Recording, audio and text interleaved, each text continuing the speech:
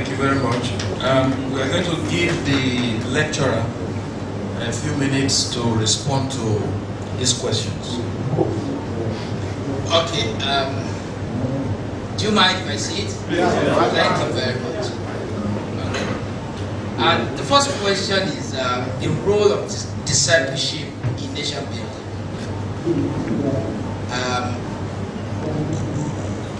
My understanding of your question, if I'm right, if I'm not, please let me know. I will take discipleship to mean mentorship. We are all, we sit in our various congregations, fellowships, and we feed from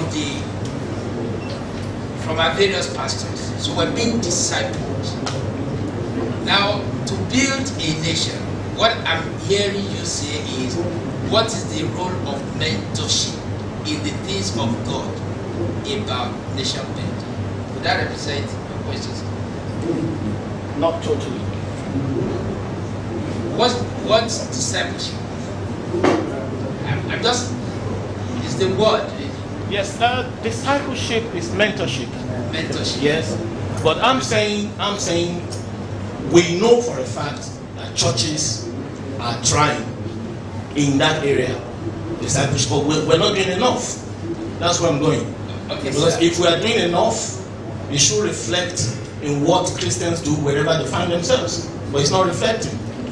You know, a lot of us, we are quick to point to leadership. When we say there are issues in the land, so we blame the president, we blame the Senate president, we blame the government. But then we should also, we point one finger of accuse to somebody, they say 4 others are pointing at you. So my point is this: if we take a conscious decision that we want good people in government, they will get them. In fact, statistics have it. The voting population, let's even park the church, and let's look at the demography of the country. The youth population can elect a president. Then the majority, from age 18 to 45, just leave the rest of the older generation, they will elect a president. So if we say the youth are unemployed, if we say the youth are getting the rough end of the stick, if the youth can come together and say enough is enough, and they look amongst themselves, or they even look to the older and look for those men with character, with integrity, with purpose, they will elect.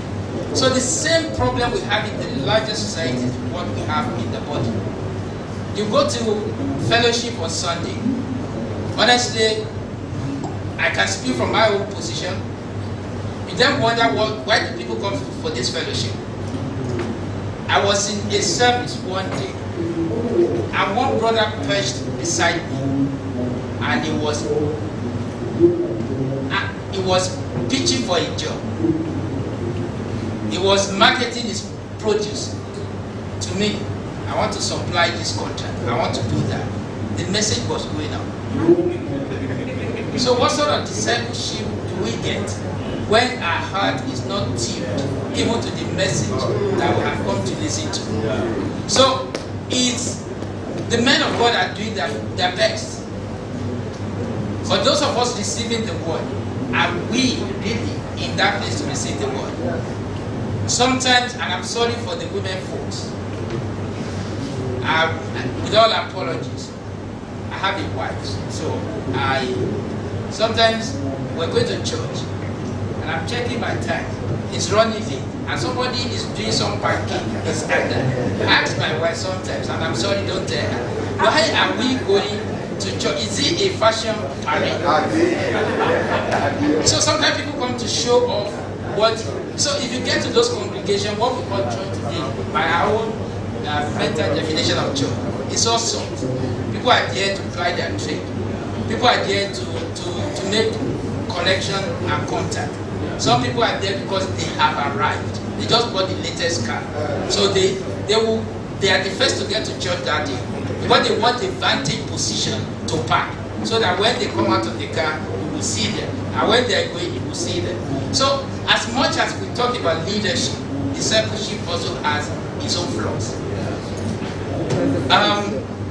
Clearly, our brother did some mathematics here.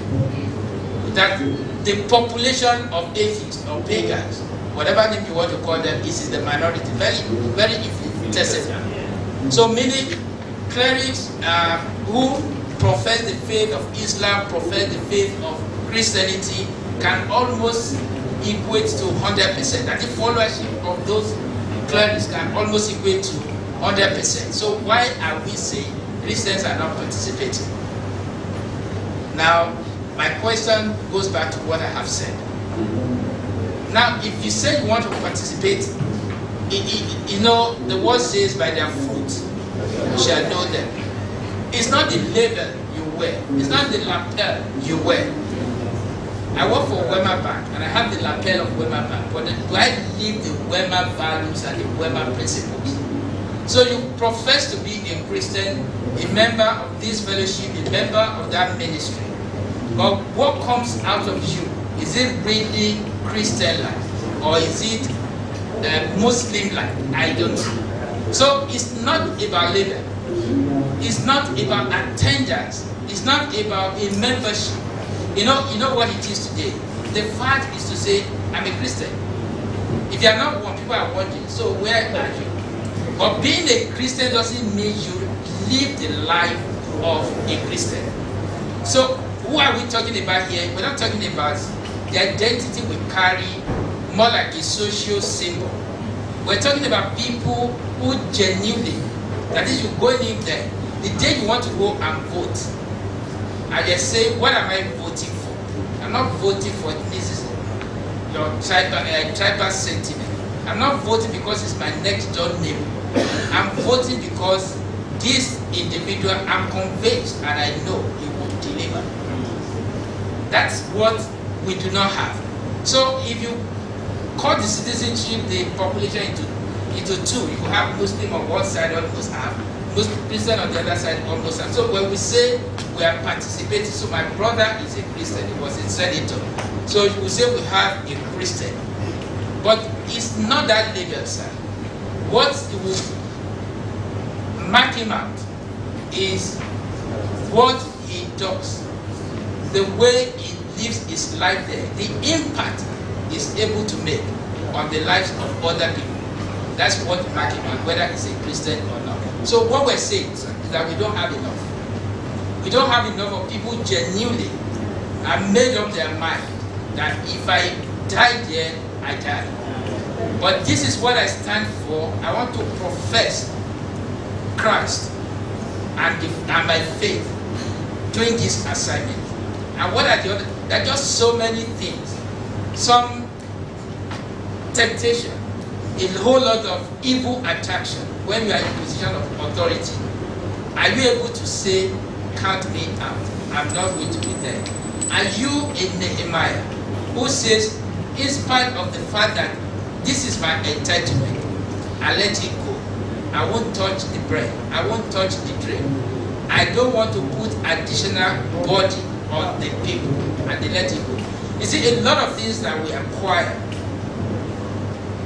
honestly, if people really sit back and think about it, it's not worth all the effort, the sacrifice, and mortgaging our lives and our future that we give to them. Somebody gave an example, and I'm sorry I use this example, I don't, with no disrespect, but just to illustrate the point. When Abacha died, he was going to be flown from Abuja to Kano for burial. They put the corpse together. You know where they put him? In the luggage compartment. I wish if the dead can see what treatment they were given, maybe they will. A lot of us will think, you know, for the money that was at his disposal. Someone said the luggage compartment was closed, And someone said, gentlemen, let's respect the office of the head of state. This man was our president. We should put him inside the plane and not in that place. So a lot of things that we mortgage our faith to get, they're not worth it.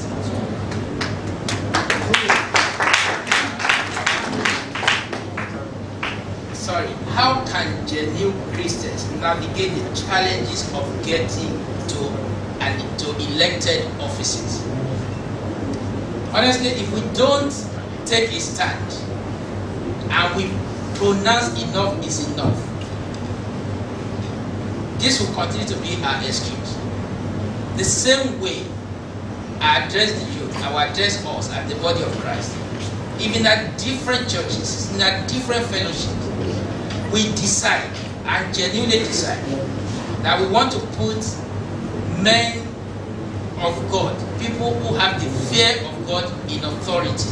Nobody can change it. So, meaning that, and there's a whole lot of wisdom that goes into this. The politicians, the so-called, the people we call ungodly, they are smarter. And the Bible says so. Sorry.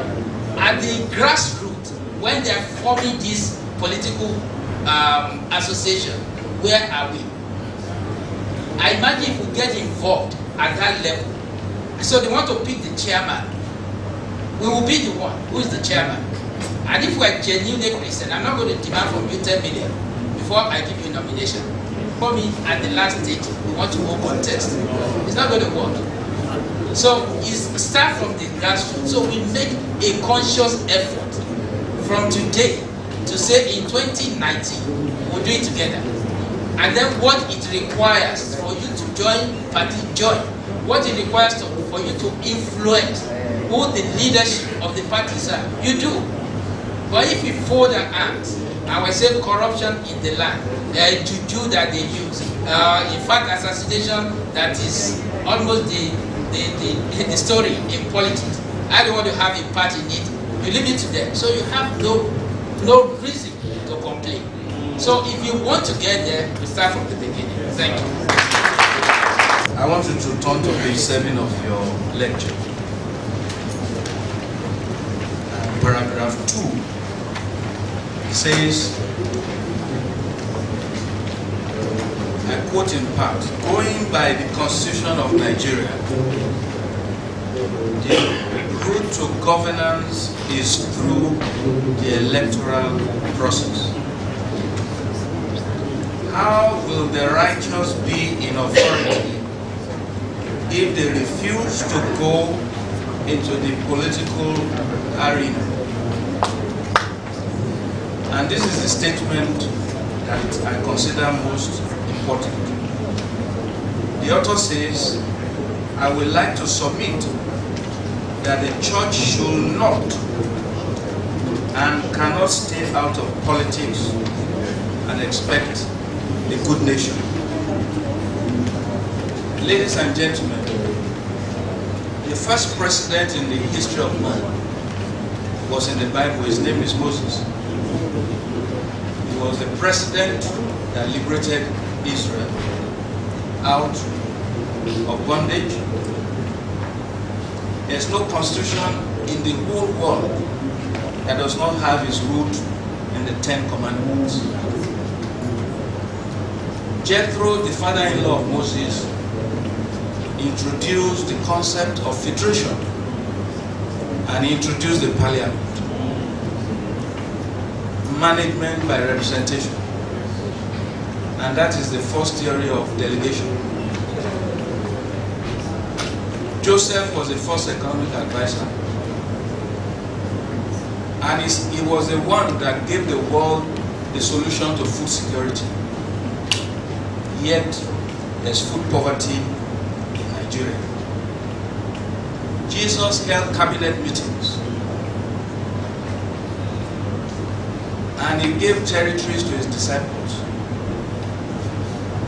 Nehemiah was a governor. So we are not seeing governorship for the first time. It's in the Bible. Esther was the first lady. So the concept of First Lady is not anybody's innovation. It was given by God. And we knew what Esther did with the office of the First Lady. Daniel stood in faith. And he respected his oath of office. And he got a reward. Jesus paid tax. And he even visited tax collectors. So he understood that public finance is, the foundation of public finance is in taxation. So it's not new. Ladies and gentlemen, Jesus addressed rallies. The Sermon on the Mount and his Beatitudes was his manifesto. So Jesus was a politician. And I can go on and on and on. So for Christians who says politics is not for me, it's for them, you are denying your right to take dominion over territories that has been given to you. The bottom line is that nature and God are both a vacuum. The leadership of nations is embedded in its constitution. And there is a contest for this space called leadership of nations, where the righteous should rule so that the people can rejoice. It is your choice to occupy that space. If the church refuses to occupy, we have seen that that position can never be vacant, and it will be occupied by people from outside the church. The truth of the matter is, and having listened to everything here today, and I submit, God has given the church to the world. It's a universal gift. But revelation is personal. It is what is revealed to you and you are inspired to do, and that you do, that will become your testimony. The nation is available for the church to take if there are enough people of revelation, because the message of dominate is for all, but the revelation of it is for a few. In the generations of Nehemiah, he stood out of several. No wonder Paul said, come out from amongst them and be what? Different. And be separate. All I know is, for me, this little light of mine, I'm going to let it shine. And it is up to you to let that light shine. The message has been preached. The admonition has been done. The prophetic utterance has taken place. Laying of hands have taken place. Anointing has taken place. It is up for us, like businessmen say, to provide the offtake for that which heaven has established. I ask you to rise up to destiny and fulfill it, so that your children and your children's children can have a legacy that puts rulership in the hands of the children of God. I thank you very much for listening. I wish you stay well. Thank you very much, sir. We are gradually wrapping up. Just one or two things to do. I'm going to call the great servant of the Lord, our mother in Israel,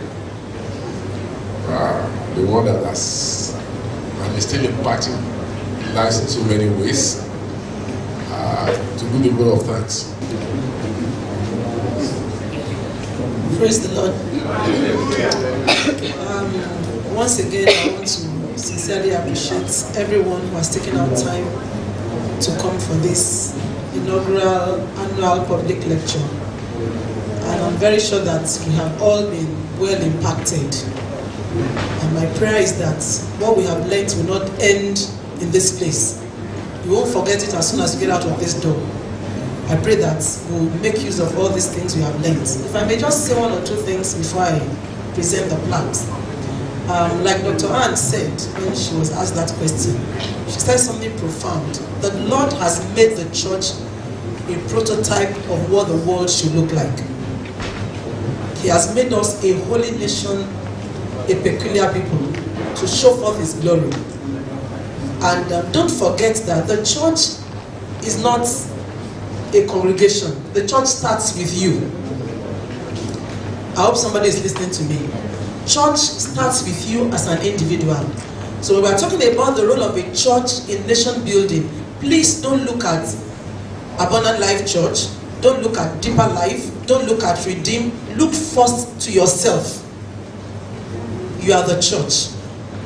What role do you have to play in nation building? Now, when you play your role, we all play our roles, then we can say the church is actually playing a role in nation building. God expects us to shine as light wherever we are. Now, I always say this in church. When we come together in church, we are in hundreds and sometimes thousands. But as soon as we get out of church and everybody fizzles into the crowd, you hardly find the church. So please, as from today, anywhere you find yourself, let your light shine. Like Senator Adetubi said, let your light shine in darkness. And the lights will continue to shine brighter and brighter. And before you know it, the whole nation will be lightened up in Jesus' name. Amen. Secondly, the church is our various church organizations. And I want to say this to every man and woman of God here today, and some of us who are just church members, as we go back, let's encourage things done from our various churches. I mean, like the Mr. Loketi said, I actually wrote it down. 1960, from that, I think in page 7 or so, mission hospitals were much more than government hospitals. Is that not something to go home with? 118 mission hospitals as against 101 government hospitals. And by the grace of God, like you have read in the brochure, in the next few years, we are putting up an ultra-modern maternity hospital. So God's glory. I mean, it has been a dream for years, because as a pastor, we have a lot of people come to church with needs. You know, they can't even pay hospital bills, and they are running from pillar to post. God will help us. That's why we need your contribution. This is not a matter of one person. It's not a thing of one person taking the glory. It's a thing of the whole church taking the glory. So if the Lord bless you, please be a part of this great thing that the Lord is doing. And let's endeavor to do small things in our various corners that will give glory to the Lord. Let me hear an amen here. Amen. Praise the Lord. And then in page 8, it is written our role as a church. Please go back and take note of those roles. Governance, getting involved in the grassroots, administration, intercession, building, and prophetic. I want to plead with every church. Let us stand to declare the prophetic word of the Lord over our nation, not condemning and criticizing. Law, the Bible says, will come out of Zion. In Abundant Life Church, every Sunday morning, immediately after praise and worship, we spend time to pray for our nation. And I tell people, you can't be praying for a nation and you are condemning the same nation. You can't be praying that things should go well and you are saying, no, everything is bad concerning the nation. God has anointed our voices, our mouths. And as we prophesy good things to this nation, it will happen. Yeah. I tell people everywhere, I say Nigeria will be good. Yeah. I say it everywhere I go. I was in Israel not long ago and we had a chat with some people there. I said, look, Nigeria is changing. Amen. It will change. As we continue to say it, God will make it come to pass. Amen. In the mighty name of the Lord Jesus. Senator Adetubi said, the nation is available for the church to take. Take that home. The nation is available for you, for me, for the church to take. And we will take it. In Jesus' name. Once again, thank you very much for coming, everyone. And I pray that this time you have spent will come back to you multiple folds in Jesus' name. Amen. Specifically for our guests today. We have plaques and a few things to just give to them, just to appreciate them. I mean, we can't pay for the time Mr. Ashekmo Lekiti has spent here. I know he's a very busy man, so we want to really appreciate your coming. We don't have time to display all these plaques, but I can assure you they are good plaques. You will want to keep by your bedside. To keep looking at it every second, because it's not just a plaque, it's anointed. And it will take you places. Thank you very much, sir. Please, let's give him a hand. Pastor Iko Orienru. Yeah, one of our wonderful discussants. Thank you very much, sir, for coming. God bless you. We appreciate you. Thank you so much. For Senator Adetunbi, we appreciate. It's our own. But we want to appreciate you for coming. And I pray that, and I pray this prayer this morning, that the Lord will give you more room to express His grace on your life over this nation. Because I know you are so loaded. And who says you can't be the president of Nigeria? Can I prophesy that to you? Who says you can't be? Because I know if you get there, I mean, you have told us that the nation is waiting for the church to take. I pray that God will give you more room to release what God has placed in you. Because there's a lot there we have not started yet. We make that declaration today in Jesus' name. Thank you so much. The Lord bless you in Jesus' name. Please don't mind the way it is going. Dr. Anne Okorafo, I want to appreciate this young woman, not young, like the way you are looking at, she didn't have much time to talk. But I tell you, she's loaded. She works in the presidency in Abuja. She flew in all the way from Abuja today. I pray that we'll have more time to have her. Thank you very much for honoring this. God bless you. Thank you so much. And of course, she's a medical doctor. If you need cancer, you can see her. And you will pay me, I will be the Of course, the chairman of the board of trustees, well, you may say we don't have to really give him anything because he's our host, he's the one that gathered us together. But I'm sure you know he doesn't live in Nigeria. He lives in the UK, and he flew here just for this purpose. We really appreciate him, and I'm saying this here again with every sense of responsibility, that we appreciate you, sir. You have not, he is a politician to the core, I'm telling you, and I pray that I have to take permission from Liberty Church before I pray this prayer. Okay, I pray that the Lord will also give you the room to express yourself in this nation. Let me tell you, we have people who will lead this nation and lead this nation right. We have them. God will give them room. Amen. In the mighty name of Jesus. Thank you very much, sir. I appreciate you. Thank you so much. Everybody here today, we appreciate our big daddy. He's our daddy, Bishop Mike Okonkwo there. You know, Kingdom Life is going on right now, so he's very busy. Sent to representative. Mommy even said she was going to send somebody. I said, Mommy, don't worry. I mean, he will stand for daddy and mommy. Please help us to. And let me also say that Bishop Okonkwo sent us a check for this foundation. He does that every time. That's a father. He sent us a check for this foundation, and we appreciate him. Please help us extend our gratitude to him. And I want to thank everyone here today. Please don't forget to fill your sleep. It doesn't matter how small your contribution is. On Sunday, we are commissioning a borehole in one of the streets near the church. Let me say this: when the borehole was dug and the first day the water was pumped, you need to see how the children and everybody in that neighborhood screaming and shouting and excited. I mean, we can't leave everything for our nation to do. We can also do something. So your contribution will be well appreciated and accepted. The Lord bless you in the name of Jesus. Amen. Praise the Lord.